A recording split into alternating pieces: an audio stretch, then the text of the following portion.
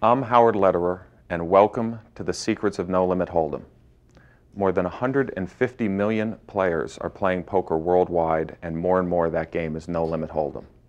It's a game that offers a tremendous amount of excitement. There's bluffing, there's luck, and there's also a lot of skill.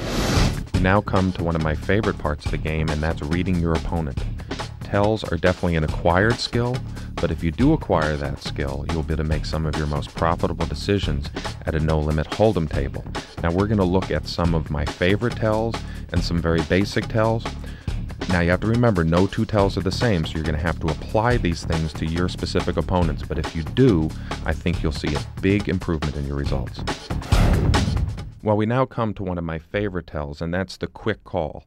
Very often you can catch a big bluff on the river, not by anything your opponent did on the river, but by how he was betting his hand earlier in the pot. Now you'll see here, Janine bets, and Tony's making a very quick call, and that usually indicates a drawing hand. You see, if he had a pair hand, he would have to consider, is my hand good? Should I raise? Should I call, or should I fold? But when you have a draw, you know your hand is beat. You know you have to hit your draw. So there's no decision. You just put your money in and you hope you get there. Now, the beautiful thing about this is that if later on in the hand the draw doesn't hit and all of a sudden your opponent's making a big bet, you know things don't add up and you know you're probably catching a bluff. Calls like these are about as profitable as they come in No Limit Hold'em. Well, we now come to another very important tell, and that is the defensive check. One of the most powerful plays in No Limit Hold'em, of course, is the check raise, to trap your opponent into betting and then making a big raise. So it's always important to know whether that check is an honest check or a check for a check raise. And here we see Janine making what I consider to be a very defensive check, but it's a common one that comes up all the time. You see her fiddling with her chips, trying to convince you that she's thinking of betting, and now she makes that check. That is almost always an indication of true weakness. She would not try and indicate that she's thinking about betting. If she had a big hand, she wouldn't want you to know that she's thinking about betting. Always consider a player's motivation for showing you something. So if she's counting her chips like this and really showing you that she's thinking of betting and then she checks, that usually means a very weak hand or at least a hand that doesn't want to bet. And then you make a big bet and you'll almost always win the pot after a check like that. Now, this is a classic tell. And this is when someone puts the chips in the pot with a little extra added emphasis. Now remember, when you're reading an opponent, usually weak means strong and strong means weak. You see how strongly Tony has thrown the chips in the pot there. He's trying to look strong. He's looking right over at his opponent after he does that. And that is a classic strong means weak tell. You see here, he's cutting off the chips and boom, those last two go in the pot right at his opponent. He doesn't want to appear weak and encourage a call, but of course, if you're aware about tell theory where strong means weak, you're going to see a bet like that and you're always going to suspect a bluff. Well, this next tell I call the stare down. Now it's pretty much the same tell that we just saw, but I really wanted you to see it from Janine's perspective. So we're looking right over her head here. Tony's putting his chips in, and see how he sits straight up. He's looking right at her, and he's staring her down. Again, it's the strong means weak here. He's trying to look forceful, he's being a bit defensive, and he's looking over at his opponent. You see, he's considering whether to bluff. There goes the bluff, the few extra chips, and he sits right up, looks right at his opponent, faces his opponent, squares his shoulders up to the opponent. Again, this is a classic bluffing move. Okay, well, this is essentially the opposite of the last two that we just looked at. Again, we're looking right over Janine's shoulder. And this is the classic weak means strong. Look how quietly the chips are going in the pot. Look at how Tony is not making eye contact with Janine. He's looking away. He looks a little disinterested, but he's very comfortable. He's not tense. He's not sitting up in his chair. He's just trying to look like, nothing special, I don't have a great hand. This is usually means a very strong hand. Anyone that can put the chips in this quietly and this comfortably and this confidently probably has a big hand. These next couple of examples will illustrate why I don't want you looking at your hand before it's your turn to act. we're going to see Janine here. Look at her hole card. She immediately straightens up. She puts a chip on her cards, and she's immediately interested in the action coming around to her. You see, she's in the big blind. Well, if you're thinking of playing a marginal hand here, you're probably going to get played with by the big blind. It's very hard not to give off this tell. You're sitting there.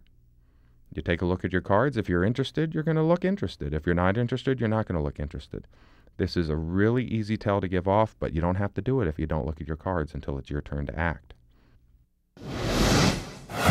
Okay, well, we're going to essentially look at the opposite of the last tell, and this is a very difficult tell not to give off if you look at your cards before it's your turn to act. You see here, Janine's looked at her cards. She's kind of looking back at them now. She's not interested in the action. She's just sort of looking down. She's waiting until it's her turn to fold. Well, if I see this kind of tell, I am going to go after her big blind 100% of the time if I'm in late position. This is a classic time when you can deviate from the basic strategy that I've provided you on this tape. And this just goes to show not all tells are the opposite. Here she's being weak, and she is weak. You need to know when someone's telling the truth and when someone isn't at the poker table. Okay, we're now going to look at one of my favorite tells, and it's the kind of tell that you really want to be watching for sort of out of the corner of your eye, and it's a very profitable tell when you do get to see it. So here we have a typical hand.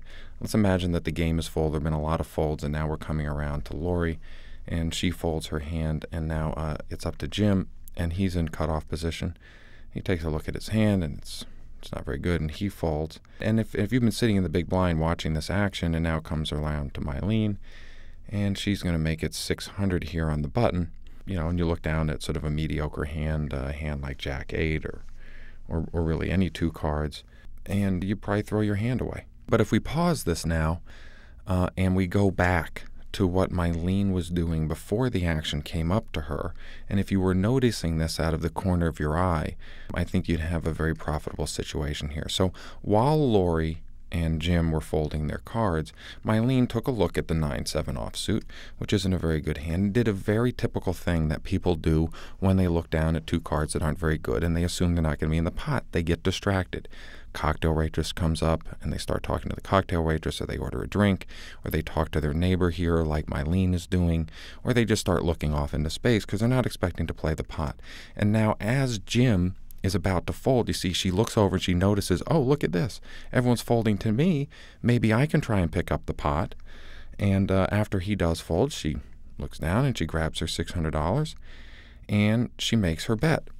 Now, if you've been watching all of this, you realize there's almost no chance she has a good hand. If she had two aces, she's not going to be talking to Jared, her neighbor. She's going to be watching very intently all the action coming up to her.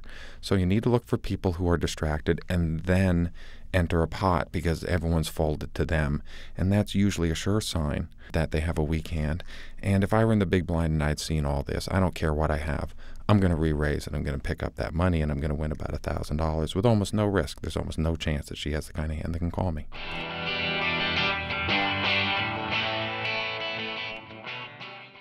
Okay, let's look at another one of my favorite tells, and this will be a tell of strength as opposed to a tell of weakness. We have a three-way pot here, and the flop comes down a couple of 6s and a 7.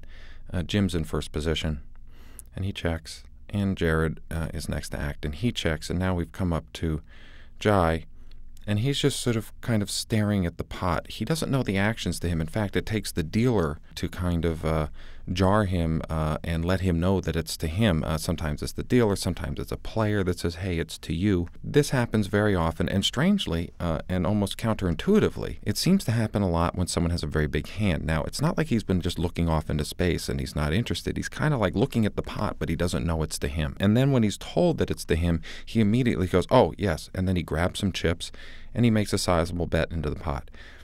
I have never ever seen anyone bluff after this happens. Basically, you're almost embarrassed. You didn't know the action was to you, and it is very unlikely that somebody, after being informed that they didn't know the action was to them, would then have the wherewithal to try and bluff into the pot. Because you have to understand, when people are bluffing, they want things to be just right. They don't want to be able to look back and go, whoa, I was so stupid. Why did I bluff into that pot? And certainly, having the dealer or another player inform you that the action is to you, it gives someone an excuse not to bluff, even if they might have been thinking about bluffing. The fact that, and almost the embarrassment of the fact that they were told that the action is to them would stop them from bluffing.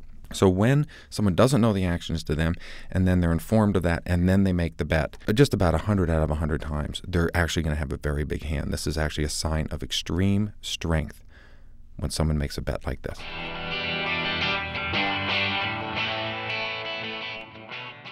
Okay, we're going to look at another strength tell here. We have Lori here in first position, and she checks, and she's playing heads up against Jared.